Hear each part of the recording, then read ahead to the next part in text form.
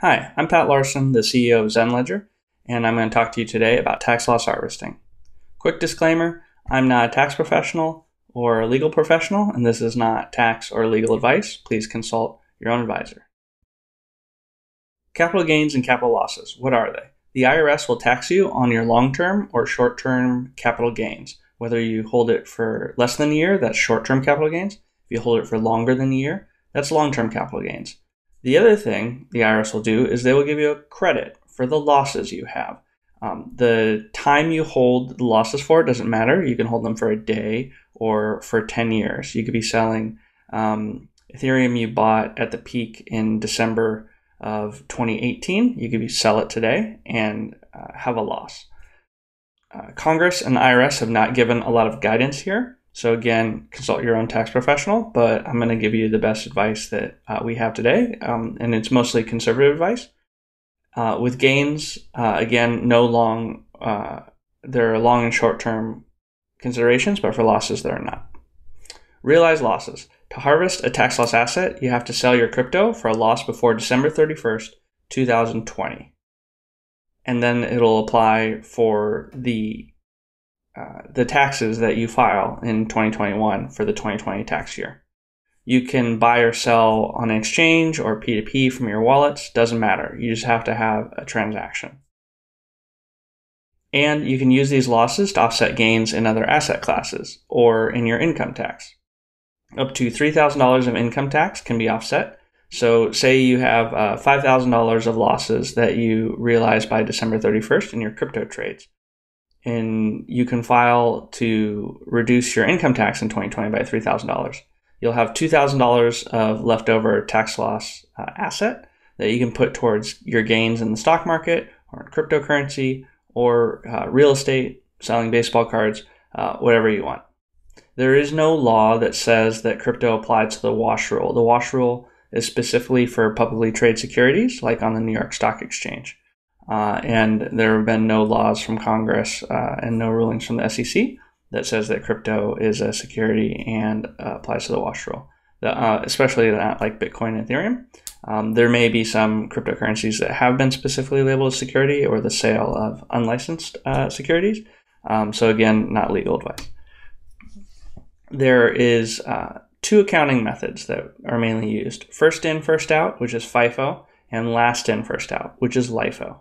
The vast majority of accountants we talk to recommend using first in, first out, FIFO. That's the more conservative approach. That's the approach that the IRS has mentioned. There is also highest in, first out, HIFO, and last in, first out, LIFO. You can use those. They may be more aggressive, and you may have to end up defending that when you talk to the IRS or your accountant, but just something to know.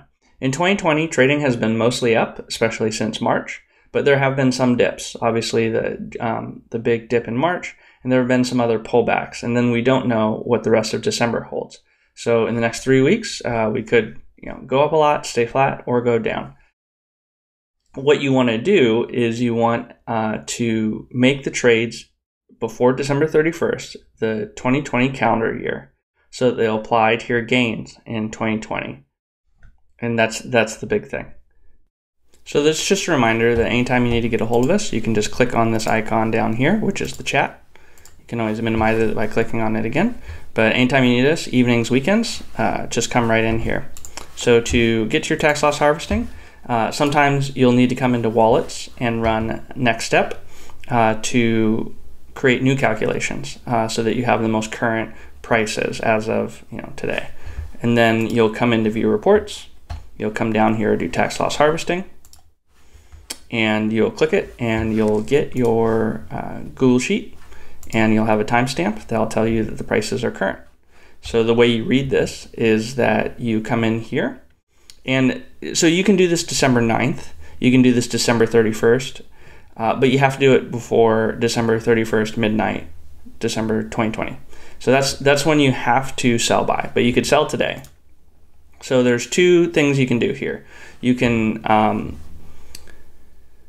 sell a coin today and buy it back in a couple days or a week or January 1st, anytime after January 1st. You could buy it March 2021, doesn't matter. But one thing you're doing is you could sell it today.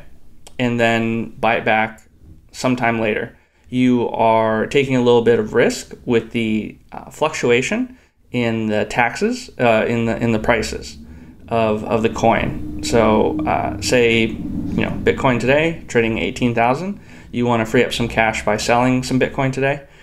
You're taking a chance that by the next time you buy it back in, it might have gone up, and then you would have missed the profits there. However, if it goes down, then you would have saved yourself some of the losses. The other thing you can do is you can sell 5 minutes before midnight, December 31st, and all you're trying to do is buy back in, a minute after midnight, January 1st, 2021. And all you're trying to do there is to say, look, I still love Ravencoin. I still want to hold, 1.6 million Raven tokens. And what I'm going to do is I'm going to sell right before midnight, December 31st. I'm going to buy back the exact same amount January 1st. Then I'll have my $15,000 tax loss, and I'll have the 1.6 million Raven coins that I think are going to go up. There's just a hard deadline at the December 31st. That's how tax loss harvesting works. If you want to sell all your Raven coin today, December 9th, December 15th, December 20th, and then wait a week and a half or longer, you can do that. Or if you want to sell your Raven right now because of 15,000, you didn't realize it was such a big loss, and you're like, oh wow, I have that tax loss asset, and I can free up some cash. I can free up 21,000 in cash. So what I'm going to do is I'm going to sell all my Raven, and then I'm going to buy into Stellar. I think Stellar is going to go up faster than Raven in the next 2 weeks or month or whatever. I want to shift things around. So I want to free up cash by selling my losses, my tokens that are currently selling at a loss, and then put them into other coins. You can do that too. And the good way to do that is just to rank and stack all the coins that are selling at losses. You can sell all of them and pile into what you think are going to be winners, or you can sell all of them December 31st and buy all of them back in January 1st if you want to. That's kind of decisions you need to make. Consult your accountant, any investment advisors you have, but that's what tax loss harvesting is. You identify the coins that are trading at a loss, and you sell them to free up cash, or you sell them to get a tax loss asset and buy back into a different asset later on. So how you read this is you come in here, you look at your summary. We're going to use the FIFO accounting method. Summary FIFO, you go, okay, what is trading at a loss? I got a bunch of stuff trading at a loss. I'm just gonna go to the exchange I know I hold these at and go ahead and sell them. Easiest thing to do. If it's a little more nuanced, say you hold 48,000 Aeon. Only 6,000 of it's trading at a loss. So what you would do is that you can sell 6,200 Aeon at a loss, but if you sell 7,000, you start to get into your gains. If you sell all 54,000 that you own, you'll end up with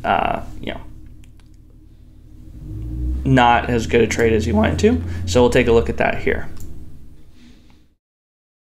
We'll come up here and see what Aeon's doing. Okay, here we go. So you can kind of see that there's some Aeon that you can trade and get into your gains. So you want to avoid that. You only want to sell the amount that is losses, and so that is the 6,200. If you sell more than 6,200, you'll start to get into your gains, and that's not what you want to do. The point right now with tax loss harvesting is to sell things at a loss. So you don't really want to be selling into your gains unless you really want to free up the cash. If you're like, oh, I didn't realize Aeon was trading at such a loss, I want to free up all my Aeon because I want to put it into some other coin. But what we're telling you is don't sell all of it. Sell just the portion that's at a loss, and you can see exactly how many tokens at the current price right now you can sell for a loss, and that's how you use it. If you wanted to do it with a different accounting method, you come over here, you can compare the different accounting methods and see which one you want. But the important thing to know is that you have to stay consistent in your accounting methods. So if 3 years ago was the first time you filed taxes in crypto and you picked FIFO, you should stick with FIFO every year thereafter unless there is a really good reason for you not to, and then you should kind of be prepared with accountant's advice on why you're switching accounting method and being able to explain it well. You can't just willy-nilly switch between FIFO, LIFO, HIFO each year that you want to. And so I hope this helped. It's a little complicated, but once you have these summary outputs, pretty easy to see what you need to do. Then you just need to go to the exchange or wallet that you're holding the coins on and go ahead and sell them. You can sell them out to USD or to stablecoin or to Bitcoin or Ethereum, or just trade it for a new coin. You can do tax loss harvesting by just trading CND with Raven back and forth. You don't have to go through dollars to get your tax loss asset. You just need to transact. You just need to sell the coin that's trading at a loss. So I hope that helped. Again, anytime you can find us at hello@zenledger.io or come find us in the chat. Happy to help you. Congratulations on a great year of trades, and hope all your assets keep going up. Thanks.